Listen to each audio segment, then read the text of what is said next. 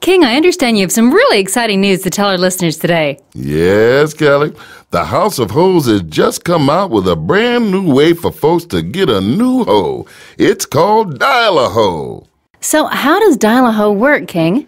Well, people just call up the Hoe House hotline, put in their order, and then in nothing flat, we deliver a nice hoe right to their door. We've been doing it for about 3 weeks now just to get the bugs out of the system. Well, let's see if any of our listeners have any comments about Dial a Hoe.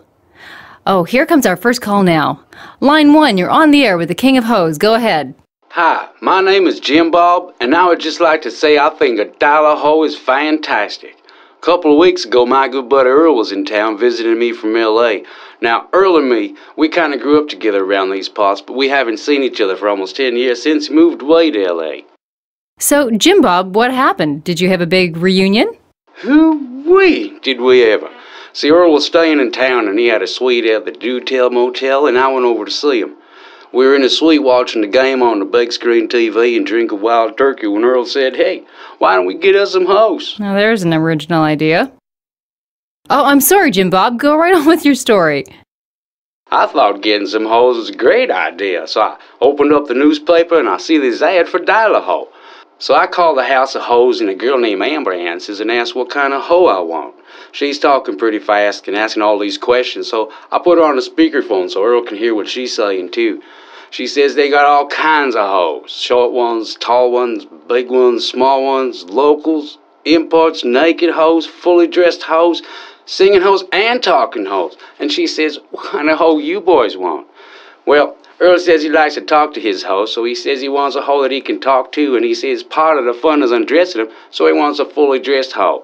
He also says he likes his hoes big, so he says he wants a big hoe.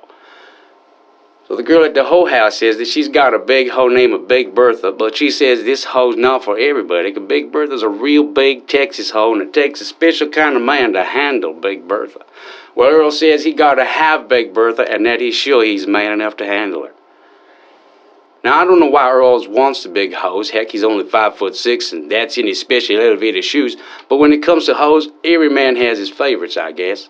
Now, me, I'm pretty easy to please, so I said, just send me a hoe with a good personality that likes to have fun. I said, how about one of them cute little imported hoes? And the girl at the hoe house says, how about a Mexican hoe? I said, that'd be just fine. Okay, Jim Bob, so what happened next? Well, that girl at the hoe house says, how are you boys fixed for wild turkey and potty balloons? I thought that's a good idea. We should play it safe, and we're almost at the bottom of the bottle with our own wild turkey. So I said, sure, send us some potty balloons and some wild turkey along with those hoes. So I says, what's it all come to? Girl adds it up, and Earl almost falls over because he says that the price is real good. He says in L.A. he can't even get one hoe for that price, let alone 2 hoes, some wild turkey, and some party balloons. So he puts it on his credit card and says, when can we get them? Amber said it'll be about 30 minutes because they got to dress the hoes up real nice in Corinthian leather outfits. Hoo-wee! Me and Earl are getting real excited because we just love our hoes dressed in leather. So how did it go, Jim Bob? Well, we only had to wait 20 minutes, and then there was a knock at the door, and it was that girl named Amber from the hoe house. Now, if you remember Saturday night 2 weeks ago, that was the night of the big storm, the night that all the power went out. So I just opened the door and everything went black. The TV went off, the big fans up on the ceiling stopped whirling, and it was dead quiet. So we really didn't get a good look at our hoes. Well, that must have been very interesting. Yes, it sure was. We couldn't see nothing, but we still had a great time. I can still remember Earl's whole Big Bertha talking to him all night long. She's got a real nice voice, but she says the same 5 or 6 things all night long. My hoe's name was Pooda, and she kept asking me all night long, do you love your Pooda? I had to keep telling her, yes, Pooda, I love you. Some hoes are really insecure, I guess. Well, I must have passed out, because when I woke up in the morning, the power had come on, the TV was blaring, and I woke up to this popping sound like balloons breaking when they hit the overhead fan.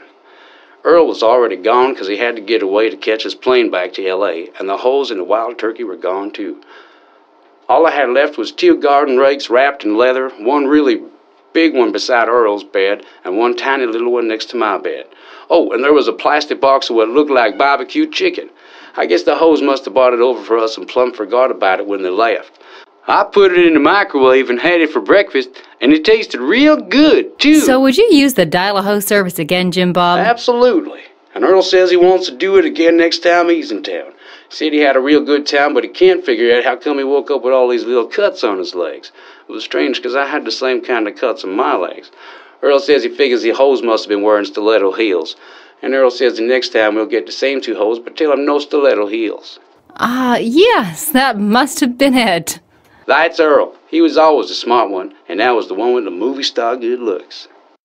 Oh, do you look like someone famous? Like maybe Brad Pitt? Brad who? No, ma'am. Most people say I look just like the guy on the cover of Mad magazine. Oh, good grief. I beg your pardon, ma'am? Oh, nothing at all, Jim Bob. Over to you, King. So if you want a good hoe delivered right to your door, just give us a call on the Dial a Hoe hotline. Okay, that's a wrap.